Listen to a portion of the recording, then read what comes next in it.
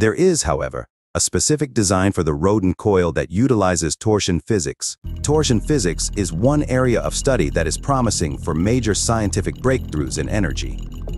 The Nunez design, as I like to call it, was the design of Daniel and Erica Nunez of One Stop Energies, a promising startup that was actively helping the community to study, understand, and develop this technology for the advancement of the world.